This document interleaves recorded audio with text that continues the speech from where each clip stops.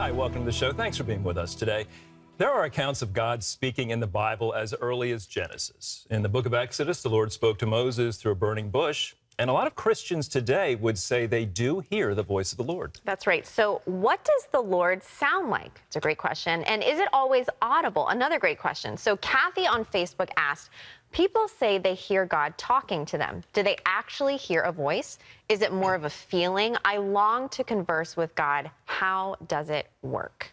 It is a great question. Yeah. And her saying, I long to converse with God, I think the Lord will respond to that. Absolutely. Yeah. And I think, Ashley, you'll agree with this, and you probably know this already. The primary way the Lord communicates to us is through Scripture, without question. Yeah. Certainly in my life, I have felt the Lord, heard the Lord speak to me through the Word of God. There is no better way to hear from God directly than the Word of God itself. Yeah, and the voice of God will never go against Scripture. So that's another way to differentiate. Okay, am I hearing something else? Is it my own thoughts or is it the Lord? If the Lord speaks something, it should uphold what Scripture says. You know, one of the great things about reading the Word, this doesn't happen to me all the time, but many times if I'm disciplining myself, putting time aside for God, like, I want to hear from you. Yes. Please hear my prayer. There's an account in Scripture after Jesus is risen from the tomb and he meets disciples on the road and he spends time with them. They don't recognize him at first, but then he reveals himself and they say, didn't our hearts burn within us when he spoke with us and revealed Scripture? You can experience your heart burning. The Holy Spirit can do something mighty. Now, that doesn't happen every time we're in the Word, but, you know, sometimes we read about Elijah hearing the still, small voice of God. What do you think about, you know, she asked, is it a feeling sometimes?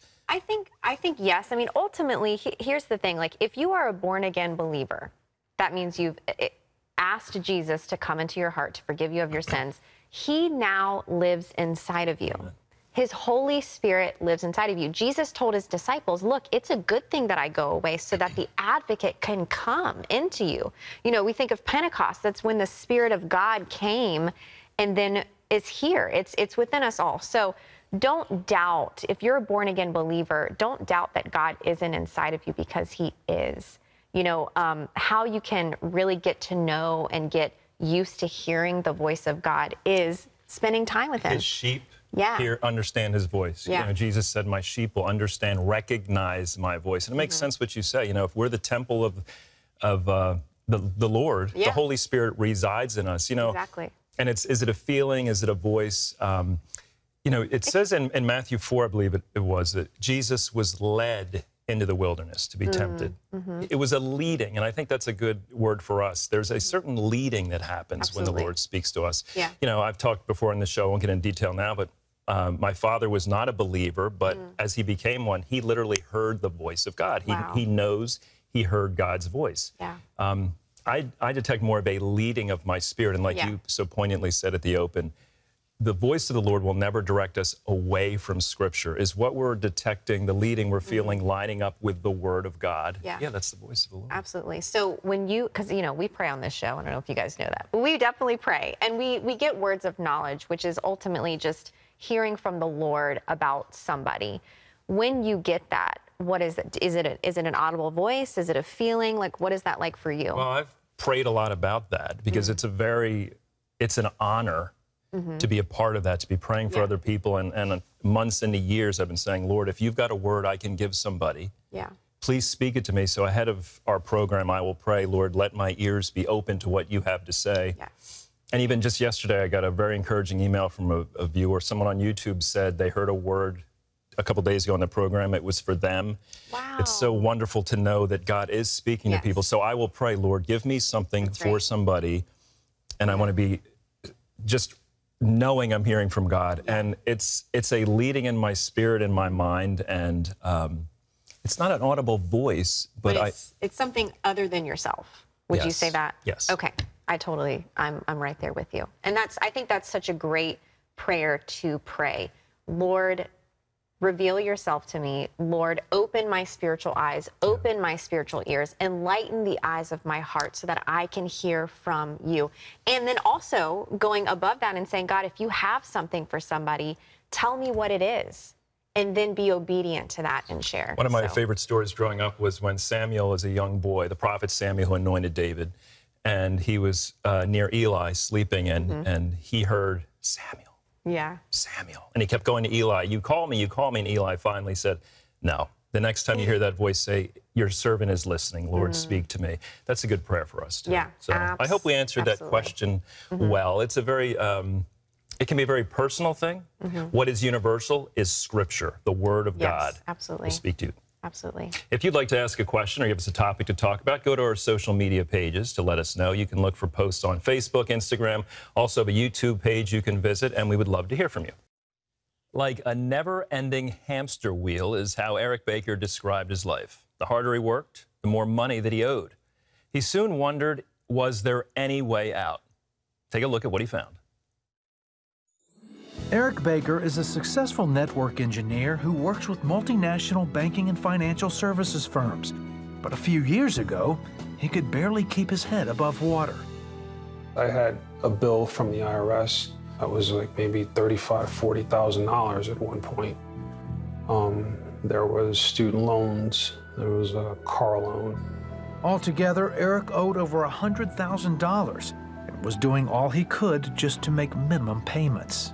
Well, it's depressing, right? It makes you feel as if you're working just to survive, you know, and you don't really have any real purpose. It's just to pay the bills and just to survive and just enough to get to the next check. You know, it's this never-ending hamster wheel that you're on. One day while channel surfing, Eric landed on the 700 Club. You know, they were talking about my situation. It was just, you know, my spiritual ears perked up. Eric prayed with Gordon and received Christ as his Savior. From that point on, his life took a new turn. I developed a hunger for God.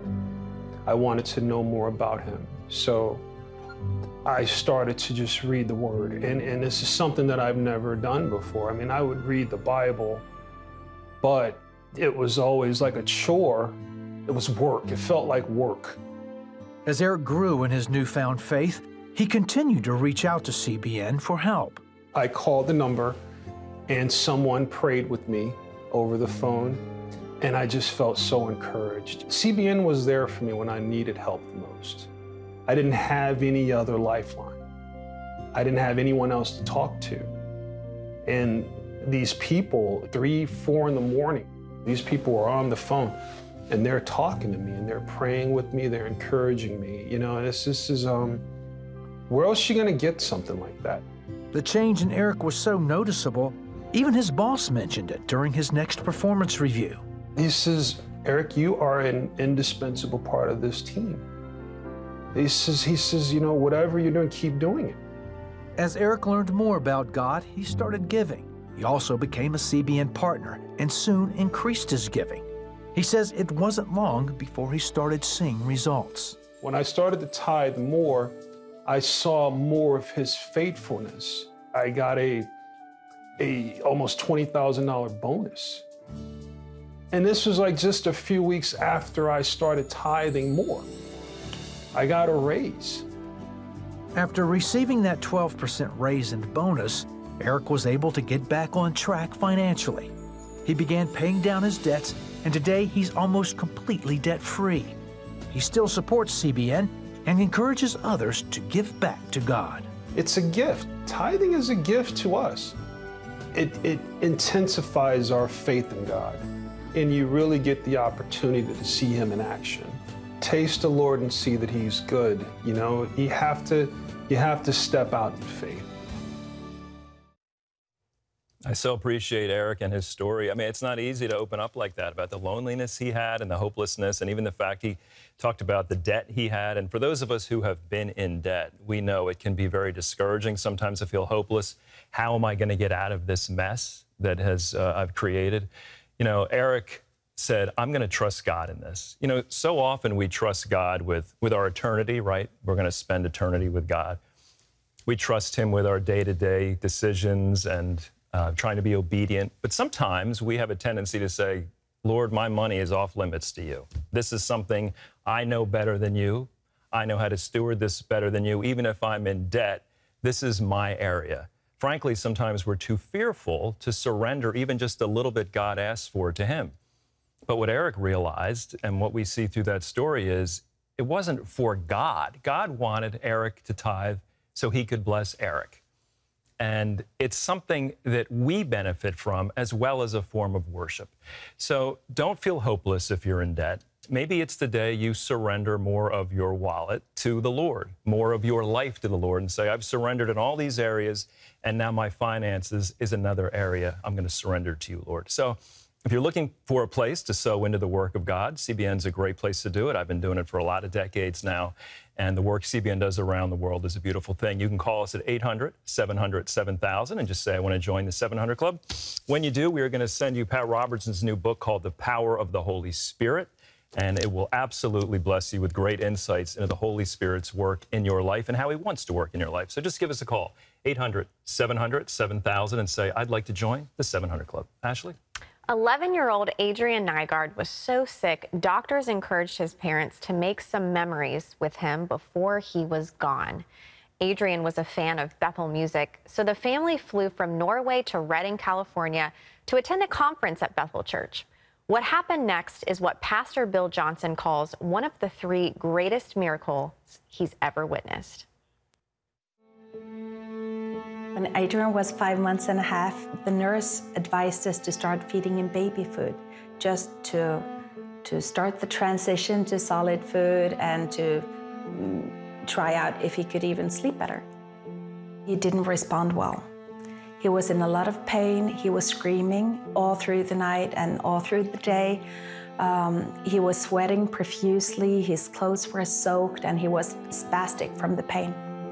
My husband Thomas and I would take turns comforting him and carrying him all through the night, and each one of us could take maximum of 30 minutes, and then we would have to switch. You try to do everything for him, but you can't take away the pain. When they put him on IV nutrition, within 2 days he was pain-free. And we realized that many of his symptoms were related to his digestive system. And through years, we stayed like 80 to 120 days a year in the hospital. He was very sick, so we expected him to die several times. My cries to God were, did you forget us? Are you busy somewhere? I would cry until I had no tears left. And there in the silence afterwards, he would come. We could very much feel his presence. I was upset to God because why? Why should I get a sick son and so sick? Of course I was crying out to God and shouting to him. I think God is big enough to take my expression. His muscles would get weaker and then they would disappear. So he had some kind of progressive muscular disease, although we didn't know what caused it. He had epilepsy, he had tachycardia, he had a lot of problems that caused him to grow very, very weak. And at the age of 11, our doctor said, you've talked about going on a trip, just creating memories for you as a family to live on after he's gone. Now is your window of opportunity. Next year, he probably won't be able to. And we knew next year we might not have him. We couldn't go to the beach because of Adrian. We couldn't play in the sand, we couldn't go to a Disney park because he was too weak to go to everything, and he just had to look at them, and that was not fun for him. And we thought, well, we'd like to go to a conference, like a church conference. And that might sound weird, but we had never been able to go anywhere. But we thought, so what if we go to Bethel Church? Our kids just love their music. When we got to Bethel, Adrian leaned over and he said to me, Mom, now I know that whatever God has for me, that's what I want. I know he wants the best for me. And that was just great. And then we went to a breakout session on healing. And at the end, they said, does anyone need a miracle? And he raised his hand, and a young man stood next to Adrian. And he said, so what's wrong with you? And Adrian said, I can't eat. And he just prayed for Adrian, praying for new life in his stomach. And and his digestive system, and off we went. And I asked Adrian, so did you sense anything? Did you feel any different? And he said, no, but it was a good experience. So for lunch, we went to a restaurant nearby because we just needed to eat before the next session. And we all ordered, and Adrian said, can I have the breadstick to play with? And usually at home, we would always give him food on his plate for him to cut to pieces and to smell and just to be a part of the meal, basically. And all of a sudden, Adrian said, can I have another one? And we said, no, you already have one. And he said, not anymore. I just ate it. It just happened. I have no idea why. I have no idea how it tasted. I don't remember. All I remember is my dad look on his face when I told him. He was shocked and a little bit terrified. Will he be sick, or is it get healed, or how will this go? Just tiny, tiny amounts of watermelon that contains a lot of water was enough to make him very sick. So just the idea of him eating a breadstick, it was like, it was unimaginable. So my husband and I started talking. Now what do we do? Do we take him to a hospital? And we thought, no, it's no use. They don't know him here. You know, it's just too complicated to begin to explain everything. And we thought, well, we'll just have to observe. He went to bed and everything was normal, and we recognized something was different, but we didn't know what. The next morning, I tiptoed into his room to see if he was still alive. And I looked over in his bed, and Thomas came and stood next to me. And there he was, sleeping, rosy-cheeked, and he was just fine. I woke up with my mom over me, and I'm asked, when is breakfast? And it was just amazing. His healing didn't come with a manual. We didn't know how to do this. But honestly, we just couldn't stop him. He would eat everything. He would have burgers and fries and salads and pizzas and ice cream and everything. You know, it was just impossible to stop him. I had 12 years to catch up on. Within days from when he was healed, the muscle started growing back. He was changing right before our very eyes. When we came back to Norway, Adrian's doctors are saying this cannot be explained medically. His physiotherapist says this is a miracle from God. It just can't be anything else. It's a very strange feelings when you have been through so many years where expecting him he could die, and now he has the possibility to grow up, to get a family, and to get everything is possible for him now. That is amazing.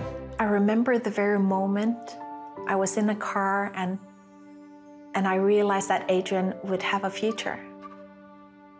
And he had been healed for quite some time, but it just hit me that he will have a future.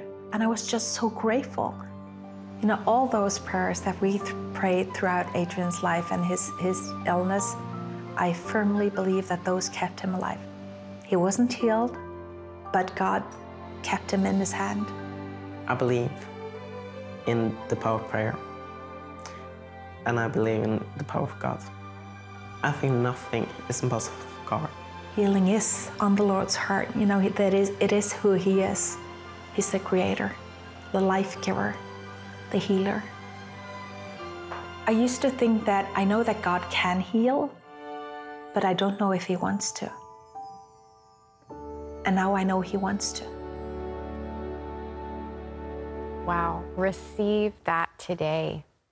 Anyone who's watching right now who's going through something hard, whether it is a physical ailment you're dealing with and the symptoms are screaming loud because you're in pain and you're suffering, or you're a loved one who's watching somebody that you love go through something really hard and painful and they're suffering and it's hard for you. Hear the words of that mother today. I know God can heal because He is your healer. Jesus said that anything is possible if you just believe. And friend, we don't have to drum up faith. We don't have to be shouting and dancing around to drum up the faith to believe for healing. All we have to do is believe in Jesus. Believe in the finished work of the cross. It is by the stripes of Jesus Christ that you are healed. Not going to be, but you are healed. Hold on to that today. Anything is possible if you just believe. Faith as small as a mustard seed. Have you ever seen a mustard seed? It's really, really small. Faith the size of a mustard seed can move mountains if you just believe. Don't look to anything else but Jesus. Scripture tells us that Jesus is the author and the finisher of our faith. Believe in Jesus. Fix your eyes on Jesus for whatever healing you need right now and receive the healing from Jesus. Gordon and I are going to, Andrew and I are going to pray for you. So just hold on to that. And we just want to share some more answer to prayers. This is Jane on Instagram. She said, I was diagnosed with thyroid cancer in 2013. Doctors said that I would need surgery to remove my thyroid and then have radiation treatment. I was scared. I didn't want to go through all of that. One night shortly after my diagnosis, I was praying and I heard the Lord say, do you trust me? If so, hand over everything to me. I did and trusted God that he would heal me. I went back for another scan and the cancer was gone. I believe the Lord healed me that night and I can't stop thanking him. Do you trust me? Yeah. What a great, yes. The Lord asked me that. Here's another great report. Dan on YouTube said I was diagnosed with prostate cancer in 2014. I had my prostate removed, went through a round of radiation. For a few years, my PSA levels were still high and the doctors were concerned the cancer was spreading. I prayed and believed alongside the people of my church that I was healed. I went in for a PET scan. There was no cancer. I've now been cancer-free for 3 years. Praise the Lord. These praise reports are evidence of what God can do. We pray for you today earnestly that he will reveal himself to you and give you a miracle in the name of Jesus. Let's pray. Father God, Ashley and I come before you today on behalf of those hurting in the audience, those who need your touch or need your touch for a loved one, Father God. For those in depression and discouragement, feeling absolutely hopeless, just feel the Holy Spirit saying, grab the sword of the Spirit. Get in the Word of God. The enemy will lie to you. He will steal from you and seek to destroy. You must listen to the right voice. That's the voice of the Holy Spirit, the Spirit of truth. Jesus wants to reveal himself to you through his Word. Thank you, Lord. And I just pray for anyone who is suffering from cancer. They've got a diagnosis with cancer, or there's a loved one that you know that has cancer. I believe the Lord is healing cancerous tumors in bodies right now. Receive that healing from the Lord Jesus Christ. You'll begin to feel heat all over your body. Claim that for your loved one right now in Jesus' name. You are healed by the stripes of Jesus Christ. I believe the Lord is healing somebody. Tumors in the lungs. That's all I heard. Tumors in the lungs. If that is you, receive God's healing right now in Jesus' name. Father God, help us to trust you completely. For those who are wanting miracles and wanting more of you, but are apprehensive about, will Jesus accept me? Yes. Thank you, Lord God, that you sent Jesus because we are unworthy, and the cross gives us fellowship with God. Thank you, Lord, for your love. In Jesus' name, amen. We leave you with a scripture from Philippians chapter 4, verse 6. Do not be anxious about anything, but in every situation, by prayer and petition with thanksgiving, present your requests to God. Tomorrow on the program, Christine Kane is with us. We'll see you then.